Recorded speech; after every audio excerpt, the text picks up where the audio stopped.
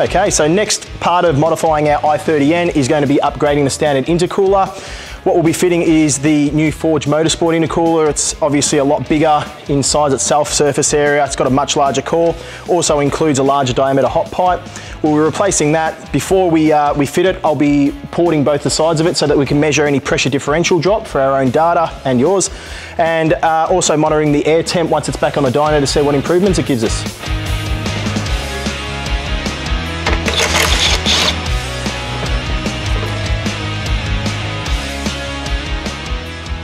Okay, so standard intercooler is off. That's the one on the front here. The Forged Motorsport is this one here. As you can tell visually, it's a much larger size, deeper core, taller core as well. Aside from that, it also has a upgraded inlet and outlet hot or cold side pipe work from 2 inch to 2.5 inch. The whole kit comes with all the pipe work, the silicon, the joiners and the hose clamps you need. Very straightforward to fit, very comprehensive kit, so hoping to see some good results.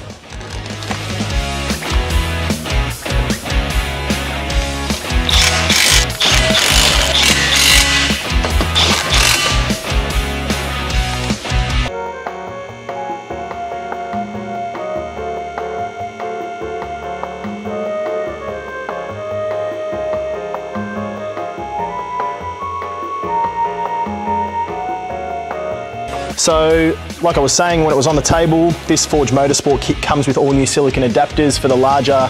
This is the cold side, so it's going to go on the intercooler, pick up the existing cold side pipe up to the throttle body. All right, so intercooler's on, cold side's done. This is the new hot side pipe. Basically picks up the existing hot pipe from the turbo, comes along the inside of the chassis here, and we'll pick up the hot side of the intercooler. So we'll fit that up now and see how it looks.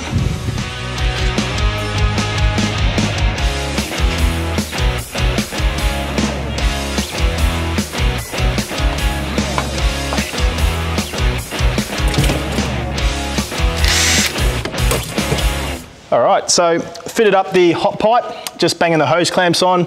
I know that some people tend to put the hose clamps on and then slide the pipes over. I prefer to open up the hose clamps and slip them on afterwards. It just gives me a chance to line up the silicon and everything a little bit nicer. So getting there. All right, one of the other upgrades or bolt-ons we're gonna fit while the front bar off is the Velocitech intake. It goes behind the grille. There is a little bit of a modification around the air dam to make it fit, but it'll also be very good to see how it increases airflow. So we'll check that out on the dyno as well.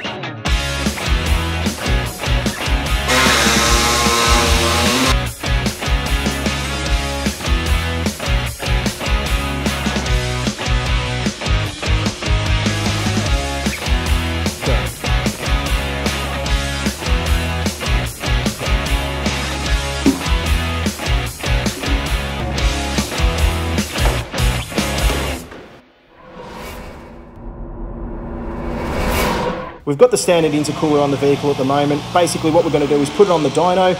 We're going to fit some barbs to each of the end tanks so we can measure the pressure differential drop across the intercooler. We're also going to be monitoring the intake air temperature and the end tank temperatures using a thermal heat gun. So some data we got from the standard intercooler as far as the temperature goes.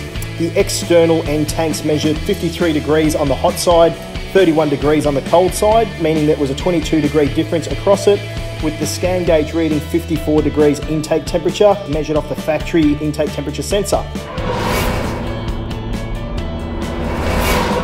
Boost efficiency for the standard intercooler was measured at 2,500 RPM, which is where we found it had its peak level of boost in comparison to the aftermarket intercooler.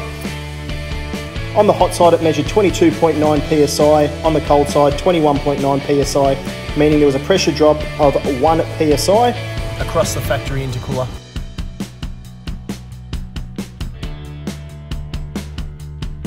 So we've come off the dyno, fitted our Forged Motorsport intercooler to it after doing all the data running on the standard intercooler. Exactly the same setup. We've probed both sides of the intercooler to get a pressure difference between the two sides. We'll monitor that as well as the intake temperatures, so it'll be interesting to see the differences.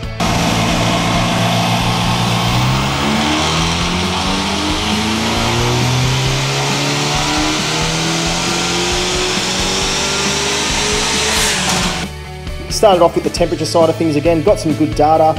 The hot side externally saw 64 degrees, with the cold side seeing at 27 degrees. Now that's a big difference of 37 degrees. Keep in mind these are an aluminium end tank, and that's a really great result. Yeah.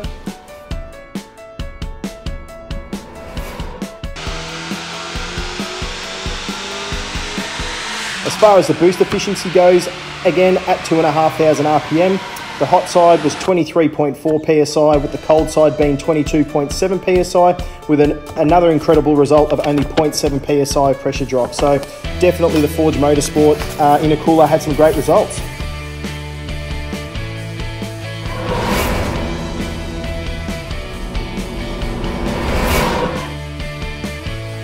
So looking at this side-by-side comparison using our thermal gun between the standard intercooler and the Forge Motorsport intercooler on the hot end tanks, you can basically see that even though the standard intercooler being plastic looks cooler, obviously the aluminium end tank on the Forge Motorsport looks hotter. The outlet temperatures are a lot cooler on the Forge Motorsport, just showing how much more efficient it is than the standard intercooler.